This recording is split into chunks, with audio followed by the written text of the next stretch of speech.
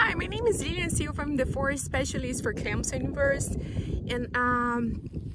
I've been here for just a year and a half now, and I'm originally from Brazil, and I did both my bachelor's and my master's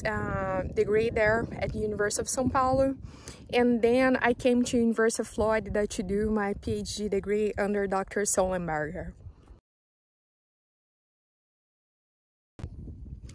Since I got into my PhD, I've been working with incorporation of legumes and into forage systems, and also with nutrient cycling. And after I graduated from University of Florida, I went to Auburn University to work on a postdoctoral position as a postdoctoral there for almost 2 years, and I continue to work on the same area as well. Once I got here into this position in South Carolina, I've been working with incorporation of legumes into both cool and warm season forage systems, and also with nutrient recycling in forage systems, and trying to understand better how we can improve management practices to improve the nutrient reuse into those systems. And this goes along with the sustainability goals that we're trying to set and improve in our forage systems, and also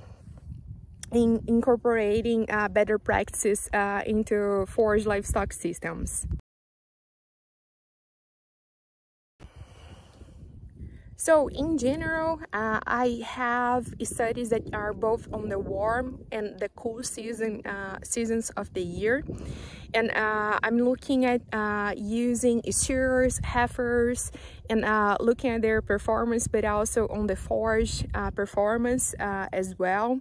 and then on emissions of greenhouse gases and nutrient recycling in the soil.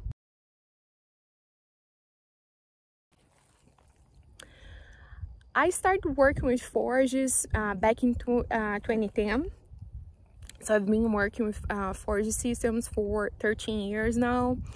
almost 13 years actually. And the reason that how I started was that I started doing an internship when I was an undergrad back in Brazil. And it was, I found myself there on this area, and I started doing research as well. And I do enjoy being in the field. I enjoy talking with my producers. I think it's really important, the role that we can have as an educator to help producers to improve their systems, through meet their goals, and work on the economical aspects, and help them improve sustainability. And it has been really interesting to be able to work in extension and be able to help producers. And I've been involved in extension since I was in Brazil, and throughout the whole time that I've been both in Florida and Alabama and here as well, I have been involved on working with extension. And I find the interactions really helpful and really beneficial for the research side as well, because then we can get some input from the producers, trying to understand better what their needs are, what our research could be providing answers to based on the problems that they are having and the questions that they present us through those interactions. So it's really beneficial, and I love working extension. It has been a goal of mine to have a position that had research and extension balanced on the appointment, and I was able to get this position here, that I'm able to work on both sides and serve as a mentor for students, but also be interacting with our extension agents, our producers, and other individuals throughout the region as well. For me, when I think about the most rewarding experience that I had so far, there has been several of them. It's really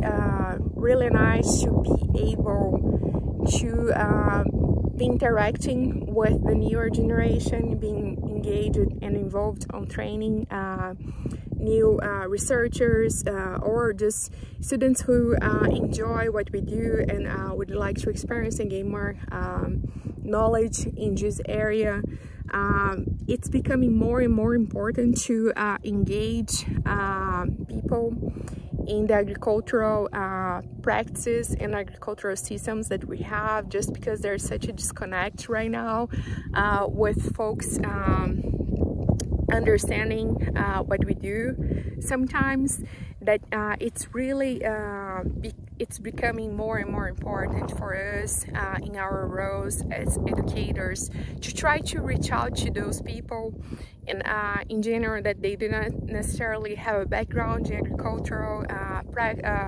systems, agricultural practices, and try to help them understand what we really do, especially in the animal industry. That sometimes people who are not that familiar with how we manage the animals, how we manage our systems, and how the meat is produced, they may think that we are hurting the system or the animals even, and we do need to be thinking about how to combat those misconceptions and try to bring the knowledge and more information, and always using research-based information. So that just has been a really important point for me and a rewarding experience every time that I get to interact in larger crowds and to speak, or one-on-one as well, but to speak with different communities, different ages, individuals from different age ranges, and even with minorities as well. For me, we still have less women in agricultural positions, and being able to now be helping pave that way to bring more girls, more women to this line of work, this line of research, and being involved on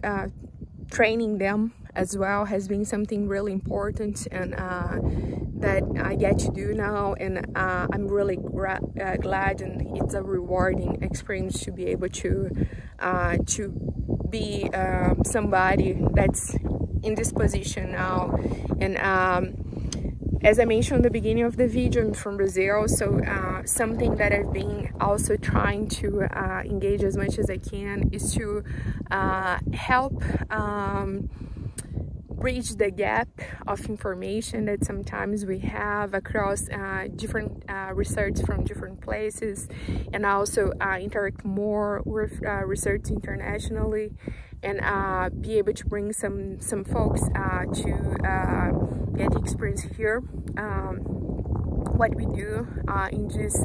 region, and kind of really exchange those ideas and exchange experience as well as much as I can. And that's really rewarding when you get to establish those connections and across the board, and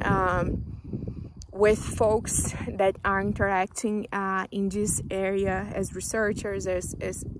extension folks, or professionals involved in this area, and from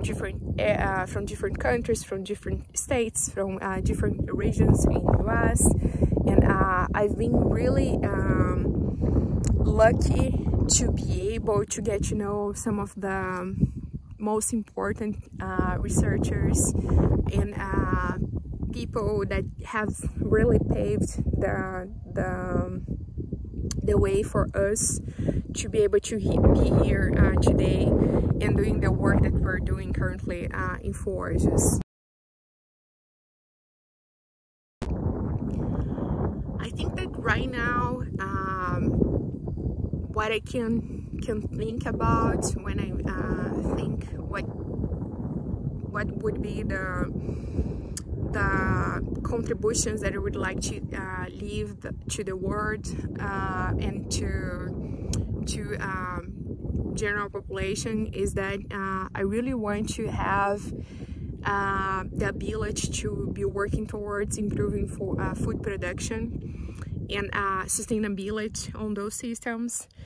More and more we're seeing that we need to be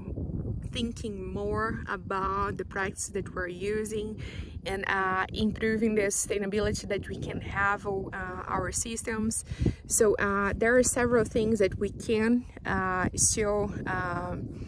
we're still working on several things, but there are others that we can already be implementing. And I think that what I really could leave to the world is to have some small role that will be on impacting food production in general, but also trying to improve the lives and the sustainability and the profitability that our producers here in South Carolina can have, and how they can continue to do the activities that they like and continue to be farmers. We know that just recent years have been challenging for our farmers, for our producers and people in general, but just with the cost of inputs that we were seeing just past years, it's just becoming something that we really need to be thinking about how we can be helping those producers to achieve their goals and continue to do to be in the animal industry. And there's a lot of opportunities here in South Carolina, and I hope that I can contribute to that within here and in the region. And yeah, that's my goal. Thank you for watching this video. Again, my name is Liliane Silva. I work in South Carolina for Clemson University, and I appreciate your